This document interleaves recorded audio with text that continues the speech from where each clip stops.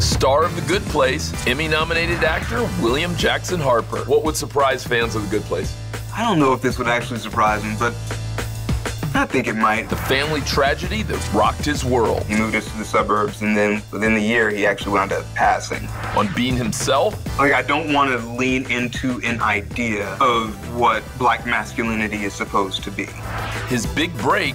From the time that I got my first professional job to The Good Place, it took 15, 16 years. And finding love. This is the connection that I want, and this is the person that I want, period. Did you bring your bodyguard? We have Chico the dog. William Jackson Harper, welcome to the show. Hey man, how you doing? Good, good. Did you bring your bodyguard, also known as Chico the dog, or did you come solo? We have Chico the dog. Chico the dog, bum bum bum, Chico the dog. Oh.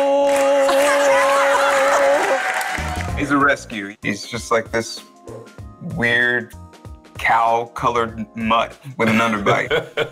Let me see Chico. I feel like I'm at a disadvantage without seeing Chico the dog. All right, here he is. Here's Chico the dog. Oh, man. Yeah. Yeah, but Chico owns his parents. William Jackson Harper is best known for playing Chidi, the indecisive scholar on NBC's afterlife comedy, The Good Place. Now, what would happen if I talked to your mother right now? What would she tell me that young William was like? I was a good kid. I was a good kid. But I mean, she'd probably call me like kind of precocious in certain ways. You know those kids that have like heavy voices before they're supposed to have? I was one of those kids. I had like a slightly heavy voice for what I was supposed to have. And my aunt would say like, you know, she would, whenever she does impersonations of me as a little kid, she's just like, Mom, this is not the way we were gonna do this. And I'm like, why do you gotta make me sound like so grown? She's like, you always sounded like that. And where did you guys grow up? Well, I was born in Dallas, Texas, and then we moved out to the suburbs of Dallas. It's kind of weird, actually, like say it out loud, but like my dad was actually very sick. I think he got diagnosed with cancer when he was 24, and he wasn't given very long to live. He wanted to move us into a safer environment, and you know, the suburbs were that. Shortly after he turned 30, he moved us to the suburbs, and then within the year, he actually wound up passing. And so there was just sort of this mission to get us into a place that was going to be a better place for us to grow up. And my mom, she's been doing this by herself. She's been raising 2 kids by herself since she was 30 years old, which to me is like, that's a young adult. What did your mom do? Give me a little color on your mom. Who is she? What does she do? My mom's actually a nurse now. She worked as like a executive assistant for a long time when I was coming up. And then she decided she wanted to go back to school because she was always really smart. She decided to go back to school to be a nurse, and she got her bachelor's. And it's funny, actually, she was the first person to graduate from college in my family, I believe. There was a time where like I was in college, mom was in college, my sister was in high school, and we were all just in the house just sort of like hunkering down. You know, it was just sort of like this, it's a very tight unit in that way. Did you ever think about following her into nursing or into medicine, or were you always headed for the stage and the screen? You know, for me, theater was like the only thing that I sort of exhibited any natural aptitude for. I felt free when I was doing it. It was a way for me to express myself that I had ready access to.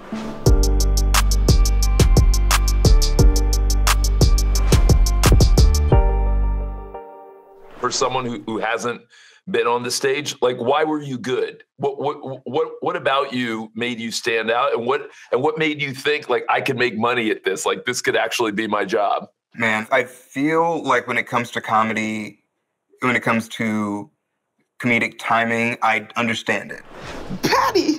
I'm a huge fan. I had a poster of you on my wall in high school. Well, actually, it was just a poster of Trinity from The Matrix, but that's how I imagined you would look because you're so cool! Oh, is she the reason you got beat up so much? She's one of them. I try to find a way to have the drop on an audience? You know, like, how do you surprise people? Because that's where the best laughs come from. This has been fun, as always.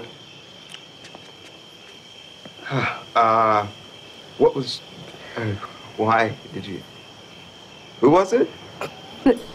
And so I felt like I understood comedic timing pretty well, and how to do things just outside of the realm of what's expected to sort of, you know, keep that sort of pearly mist of unexpectedness, sort of, you know, like it's somewhere in the periphery.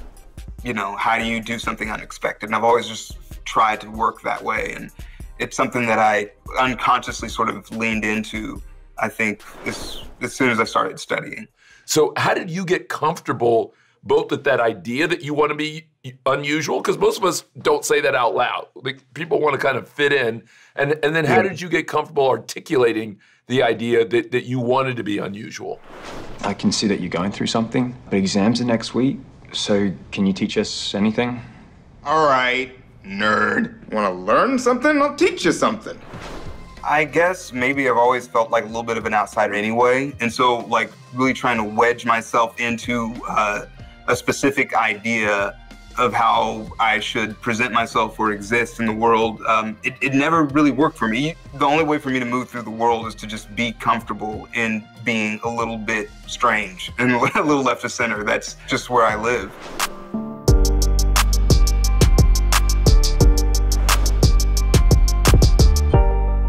And how much has race, do you think, tied in to that idea that you're an outsider and that you need to be yourself? Look, man, when you're studying theater, one of the things that I think a lot of Black actors probably run into is a lot of the things in the great American canon. There's not a lot of roles for us. But I think that, you know, for me, my race has always played a factor in how I navigate this business and how I navigate my art. It always has. Maybe not in a way where it's like I'm at odds with it or combating a system all the time. Like, I don't want to lean into an idea of what Black masculinity is supposed to be. And so I think realizing that there are certain ideas of Blackness and certain ideas of maleness that sort of pervade a lot of art and media, I like to subvert that when I can. That's not to say that sometimes, you know, those ideas aren't coming from a place that is, like, very well observed and studied and real.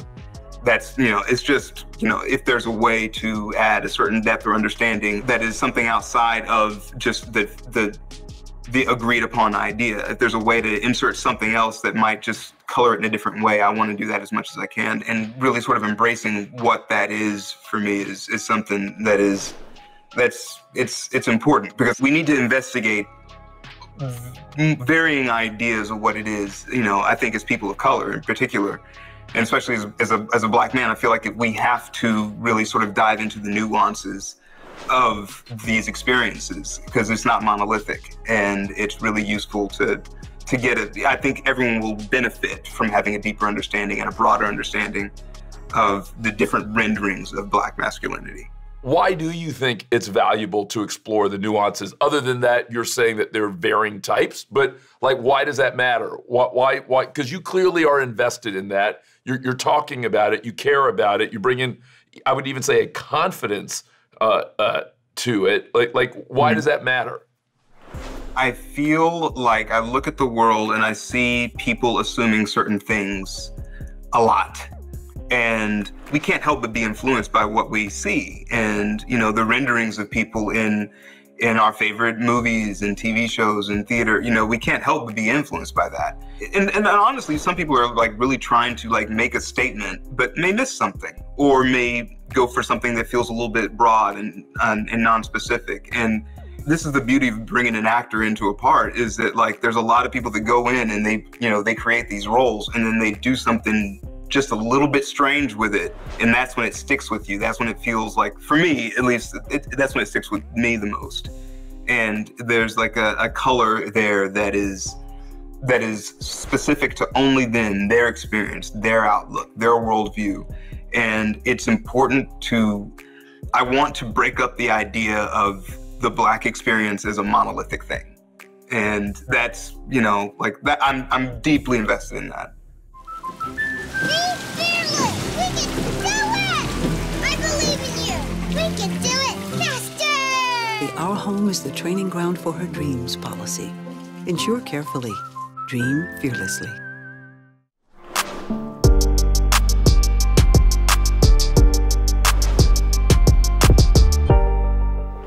Tell me from your vantage point as a person who actually lived it, you know, what is your story of success? Honestly, always wanted to pursue theater primarily just because it was a much more engaging art form for me. I also just thought, you know, like TV and film, I'd never really thought of myself as someone having a face for it. But like, you know, theater was way more receptive to me as like as a performer in different sorts of roles. But then, you know, again, I was broke all the time and I was employed all the time. And so I decided after one of my bouts of, am I going to keep doing this theater thing? I decided that, you know, a few years ago, I was going to come out to LA for pilot season. I was going to get a full team behind me. I was going to get a manager and an agent and just like have all hands on deck, go just all in and try to get a job on TV and just see what it is.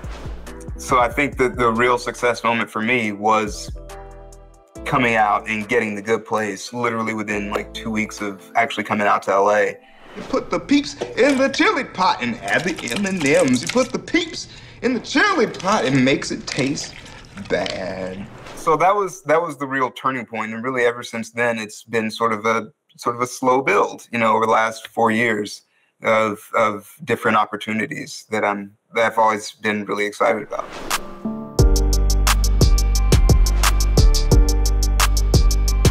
Best advice you've received or given about dreaming fearlessly and realizing your dreams?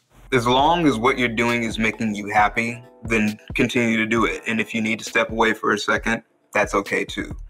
I think that it's, especially when it comes to being an actor, there comes a point where I think for a lot of us where you hit the point where you're just sort of like, I am not sure I'm enjoying this right now.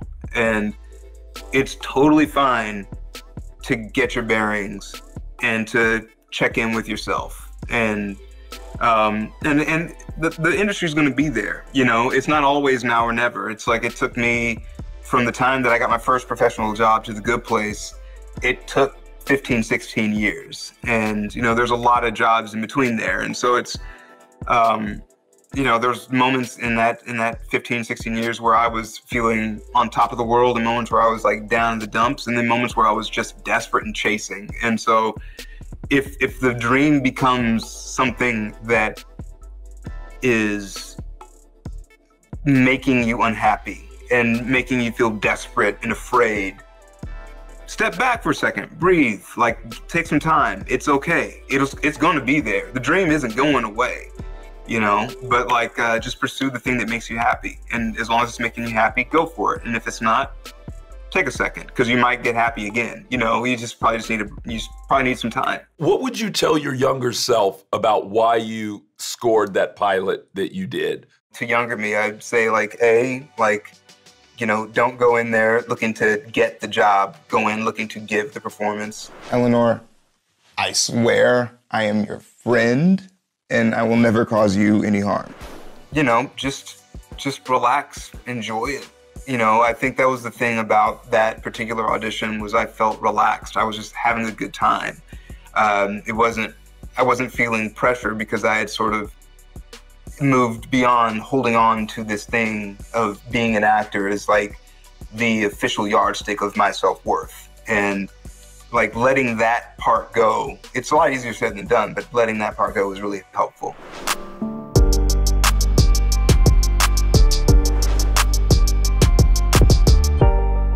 Tell me about this wonderful girlfriend of yours that I hear about so much. How did you guys meet? Give me a little color on the love affair. How did it come together? And it seems like you guys have walked a nice journey together so far. We've actually known each other for years. We met in New York. We were both there doing theater. And when we met, we were with other people. And we just sort of hit it off as friends, actually. Anyway, years passed. I was doing a production of Romeo and Juliet in Connecticut, and they were still looking for a Juliet. And she had come to see a show that I was in, and I asked her, like, I'm doing this production of R&J, you know, if you want to audition for it, I can like put your, you know, I can put your name out there and just see if that's, you know, if you're interested. And she was like, yeah, sure.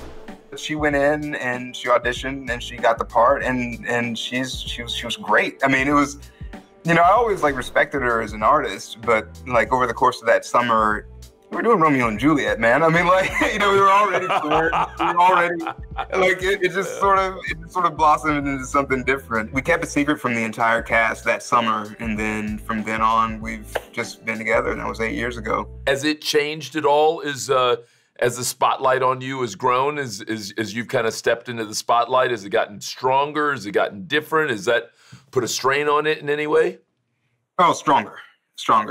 You know, there's not really a strain, just because there's aspects of my life that have changed, but a lot of my life is very much the same as it ever was. I don't want to shift it. I hope you don't want to shift it, but I mean, like, I want to, you know, I feel like this is the connection that I want, and this is the person that I want, period, you know. She's also an actor, and she understands a lot of this business, and it's nice to have someone to really talk about all of this with. I'm really grateful for that.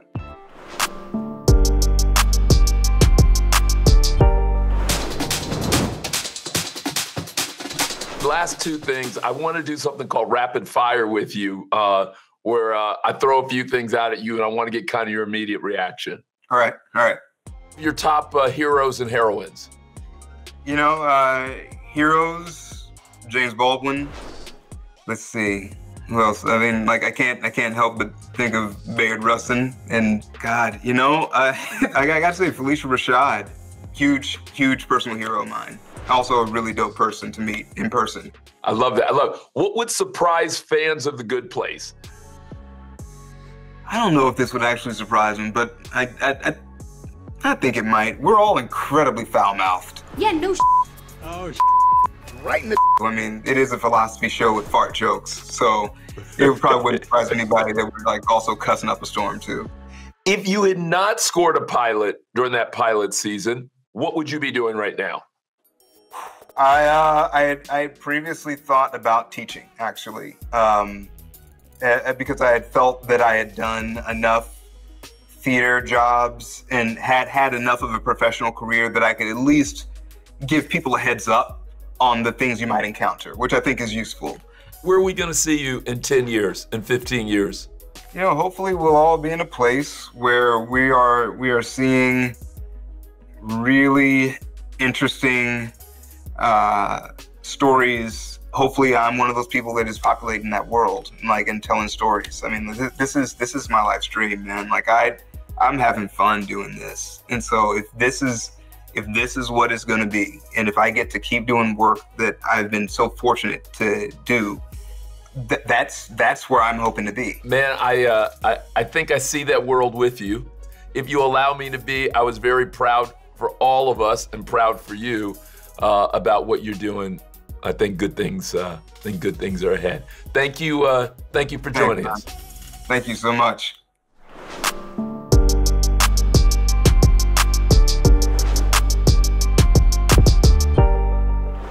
Hey, I hope you enjoyed William Jackson Harper as much as I did. Definitely one of these scenarios where I left a bigger fan. He's funny. What a good, interesting guy.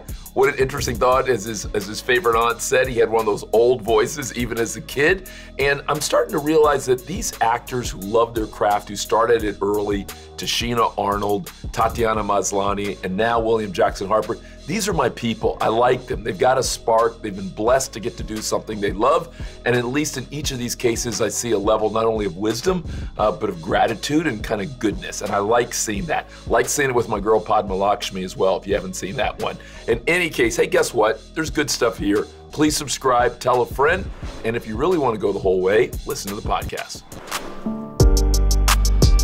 Hey, tune into the Carlos Watson Show. It's like no other. You're going to enjoy it every weekday on YouTube.